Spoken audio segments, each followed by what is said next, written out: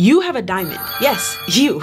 A beat up house in a hot part of town. A diamond in the rough. You called up the owner, and instead of cussing you out, she called you over for muffins and agrees to sell you the house. There's tens of thousands, maybe hundreds of thousands of upside in this deal. And you are actually dreading the idea of wholesaling it for just $10,000 or $15,000. But you don't have the cash to flip it yourself. In swoops the hard money lender who doesn't care about your tax returns or your credit score, but who knows you've got a great deal and is offering the cash to help you make it happen. The only problem? Sky-high interest rates, extra fees and origination charges, and a 6-month timeline to get it all done. But the cash is there. Are you gonna take it? This is the part where most of us start thinking about, would all of the high fees and interest rates ruin our deal? How do we know if this hard money lender is even legit? And if they are, what are their expectations of us, our first time using a hard money loan? Well, let's all take a deep breath. Hard money loans are scary, but they don't have to be. And to prove it to you, I interviewed my hard money lender and asked him your questions, and I'm gonna share it with you all today. If you stay to the end of this video, you will leave confident knowing how hard money loans actually work, how to approach a hard money lender with a deal even if you're brand new to investing, and how to know when hard money is your best option or when you can find better sources of funding elsewhere. My goal is to make this the best hard money loan video on YouTube, and if at the end you feel like I delivered on that promise, leave your favorite emoji in the comment section. What is a hard money lender? What is hard money? How does it differ from some other types of financing options that are out there? We are strictly bridge lenders, so we're going to be doing 6 to 12 month financing, but emphasis on quick, reliable funding. That's Jake, my hard money lender. And when he says that his company is a bridge lender, it means that they offer you a loan that helps you buy the property and then is like a bridge over the renovation process until you can get 15 to 30-year long-term money. You're about to see Jake do an amazing job of answering a ton of your questions, but listen to me closely. He's just one hard money lender in one area of the country. This video is not telling you he's the only hard money lender out there who's good at what he does, or that you should specifically try to work with him. He may not even do loans in the area where you live. This video is meant to give you some insight and behind the scenes information about how to find the best hard money loan that works for you.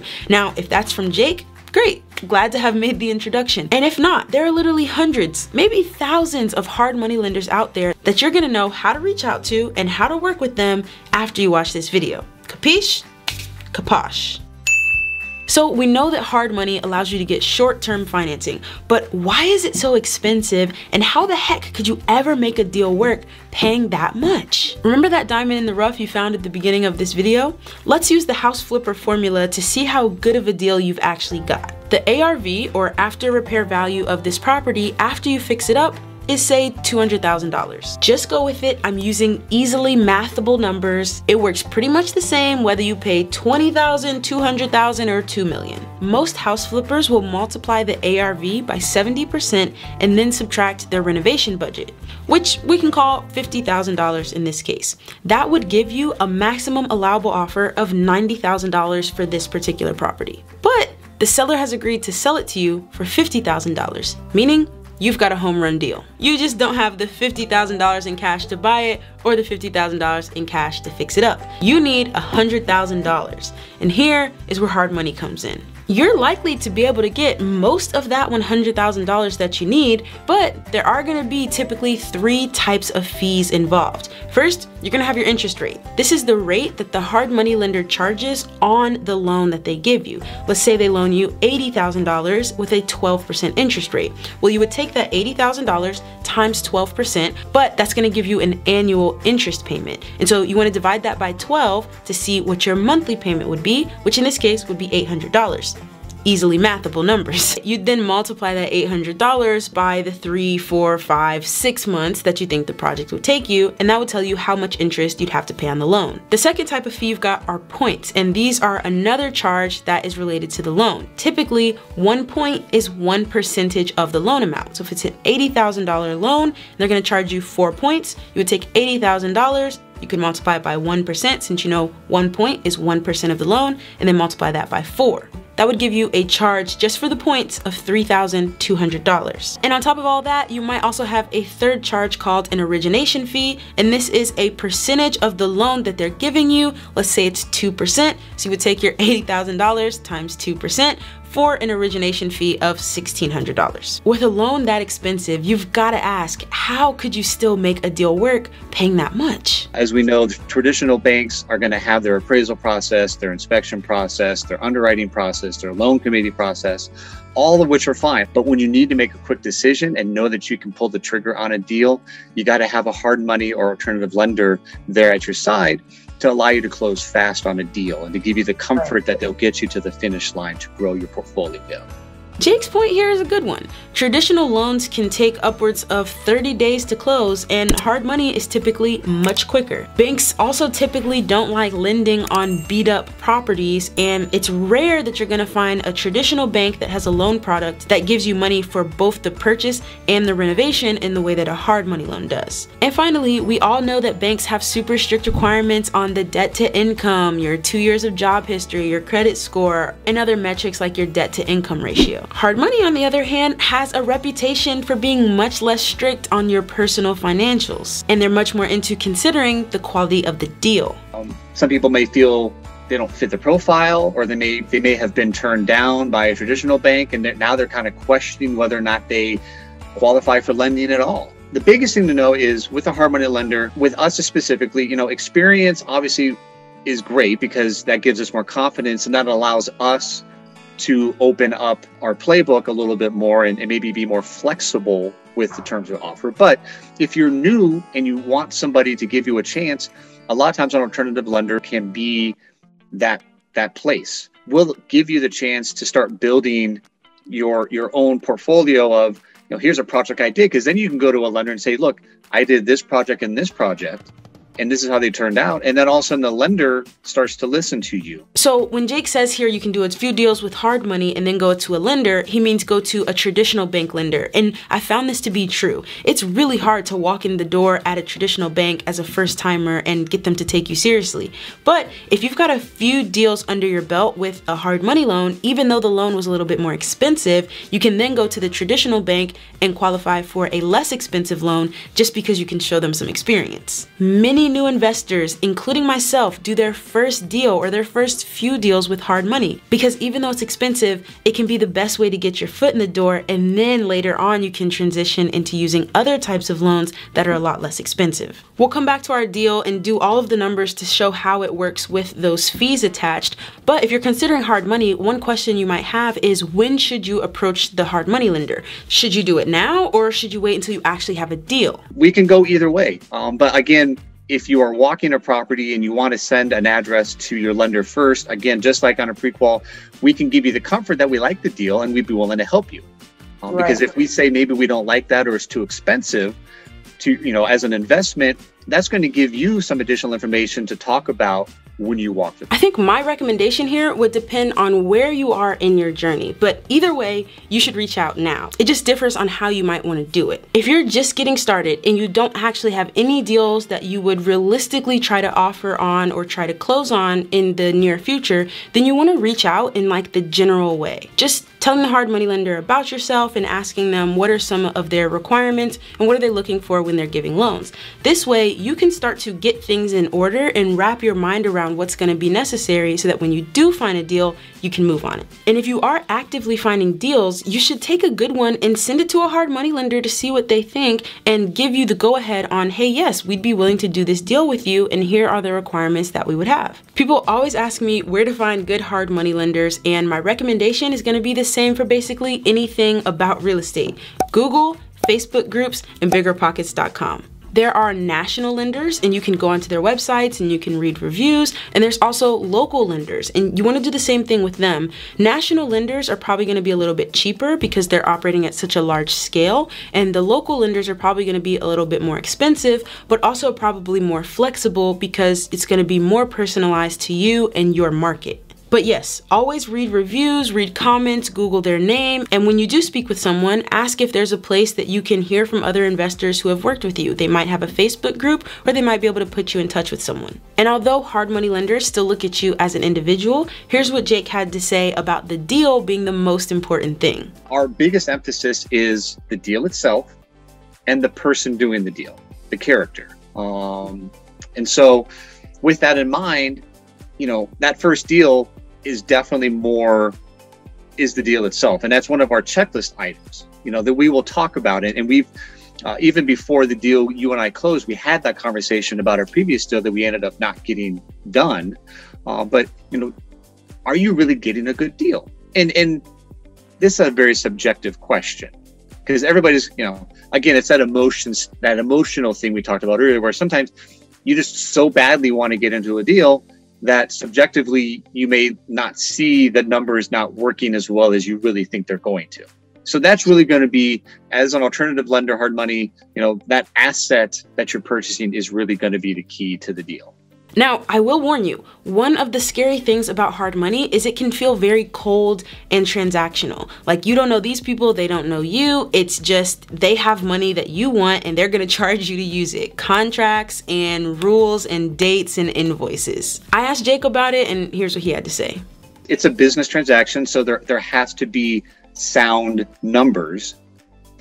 But within those sound numbers, there's the conversation about, well, how do we get to those numbers? So although hard money loans are transactional, I find that one good thing is because they're looking at so many deals and lending out so much money, they've actually got their system for identifying a good deal pinpointed probably better than you and I do. So if they do give you the thumbs up on a deal, that should be a stroke of confidence for you moving forward. And the first deal that I actually sent Jake, he let me know, we want investors who work with us to make this amount of money, and we just don't think this is a good enough deal for you to make the return that's gonna make it worth it and gonna make it a safe bet. And so they turned me down for that one. And it actually was kind of comforting that they weren't going to let me go into a bad deal, because they didn't want me going into a bad deal with their money. That's something that I appreciated about our process, was that at the end of the day, we both want this deal to be successful, because it's a business transaction for both of us. And if it's successful, then we both get the return that we're looking for. And the questions that you're asking just help to make sure that it's a solid deal, right? Like, what are the rents going to be? What's the rehab? What's the contingency if this goes wrong? You know, and these are all things that it's not mentorship, but it's a partnership in some ways. Because like, you guys even came out to the property before we closed on it, and I got the chance to ask, you know, hey, these are some guys that are a little bit more experienced. They're looking at the deal from this angle. What do you see? Maybe what am I missing? I got to share my thoughts on, hey, here's a place we can add value, et cetera, et cetera. And so I think as long as the goal at the end of the day is to make this a successful deal and for both of us to get a return, then that automatically puts us, you know, on the same page. Speaking of deals, let's think back to our diamond in the rough. We need $100,000 to successfully flip it and sell it for $200,000. And let's say that the hard money lender agrees to give you 80% of the purchase price and 100% of the renovation. So you'd need to put down $10,000 for the down payment on the purchase, and then they'd give you the other $90,000 for the rest of the purchase and the full rehab. Side note, if you're worried about needing to come up with money for a down payment, hear me out. No money deals are very uncommon for beginners and are actually really dangerous in my opinion. The money that you put down is your safety net. It's your equity. If you borrow 100% of the money needed, you're on the hook for paying 100% of it back. Things need to go perfectly. If you borrow 80% of the money needed, you've got a 20% cushion to screw up and lose your own money, which is a lot easier to recover from than losing the hard money lender's money and having them foreclose on you and put that on your record permanently. So anyway, you put down $10,000 and they loan you $90,000 at 12% interest. So $90,000 times 12% divided by 12 months gives you $900 per month. Let's imagine this deal takes you 3 months. That's $2,700 in interest. They charge you 2 points, so $1,800 there, and then they also charge you a 2% origination fee, so another $1,800. So all in all, this hard money loan is gonna cost you $6,300. Ouch. But remember, they are loaning you $90,000. If we put that into a formula, we plan to sell our house for $200,000. We subtract the $50,000 we bought it for and the $50,000 we put into the renovation, so we're at $100,000. $6,000. Then we've also got to subtract the $6,300 that came from the interest and all of the fees to the hard money lender. And let's subtract, say, another $1,500 for the holding costs, things like utilities and any other closing costs that came from doing the loan. We're down to $98,500. And let's say that when you go to sell the property for $200,000 at the end of the deal, you're probably going to have to pay 6% for the realtor fees, so you take off another $12,000, putting us at $86,500. Uncle Sam's going to want 40% of that, and so we've got a profit of $51,900 on our flip. $51,900 of profit when you only had to put in $10,000 of your own money is a $519,000 return on investment. Now, yes, these numbers were picked for easy math and to expose one key point. Hard money loans require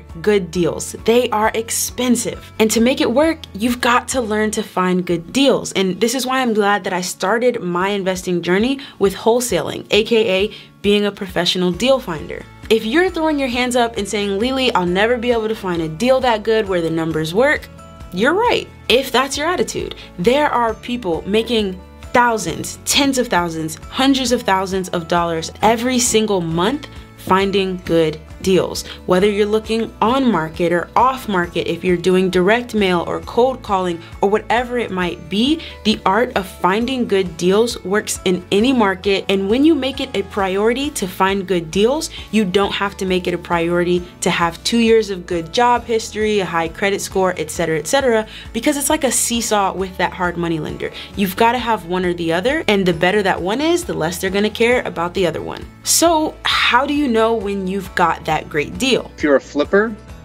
you know, we look at more the margin. We're not, I mean, we do talk about cash on cash, and our analysis talks about cash on cash, but we really won't look at that margin. So again, you know, it's that base $100,000 deal, and then it's got a $50,000 rehab.